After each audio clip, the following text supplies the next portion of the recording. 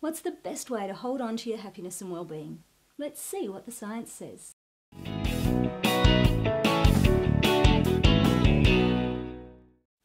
Hi there, Michelle here from McQuaid TV, where we're helping you find ways to lower your levels of stress and improve your confidence and zest by putting the latest scientific findings to the real-world test. Now, unfortunately, most of us have experienced from time to time the strange twist that seems to be found at the end of happily ever after. You know that feeling you get when you finally got something you longed for or even dreamed of, only to realise not too long later that not only is it not making you happier, but it's actually starting to weigh you down. I experienced this firsthand when I was about 33 years old, living in New York City with a dream job, travelling the world, beautiful family and friends to support me, perfect health, and more money than one girl could spend. The problem was, it was all I could do to get out of bed. I was exhausted, stressed out, and miserable from having everything I'd ever longed for. Now, at first, I thought I was just being ungrateful and needed a good kick up the you-know-where. But once this was done and it still didn't shift anything, I started to wonder if, in fact, I was going a little bit mad. Then I discovered research by psychologists back in the 1970s with Illinois state lottery winners. Now, these people had won between $50,000 and $1 million, a fairly positive, life-changing event that you'd think would bring a degree of lasting happiness. Yet just 12 months later, it turns out these people were no happier than the people who'd won nothing at all. So what's going on? Well, the researchers found, drumroll please, that as human beings we're built to adapt to both the good and the bad.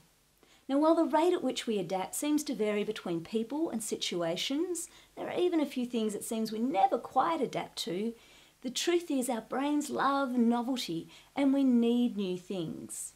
Now, part of this is tied up with our need constantly to aspire to want more and more and more, but the other piece is just the creeping normalcy that tends to come into our routines and our lives that causes what was once exciting to us to become a bit ho-hum and everyday.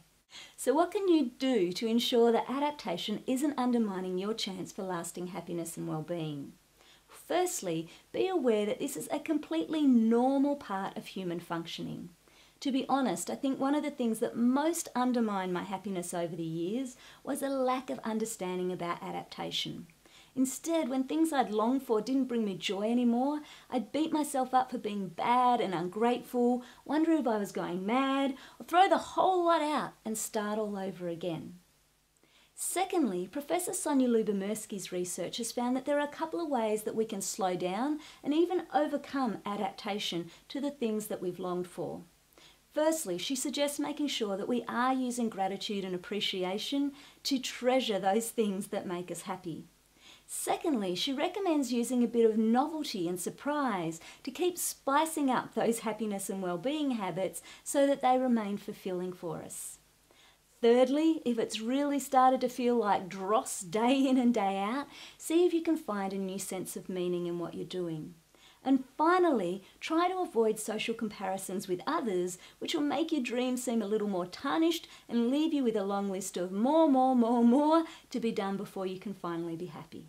Now, if you'd like to ward off a little adaptation right now, try something new and perform a random act of kindness by sharing this video with your family and friends. And if you'd like to discover more of what scientists are uncovering about ways to lower your levels of stress and improve your confidence and zest, then be sure to subscribe or head on over to michellmcquaid.com and leave your name and email so you can hear it all first.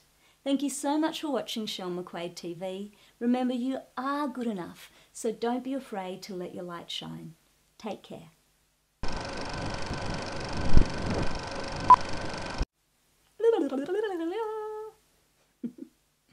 Give me the words, man. Give me the words.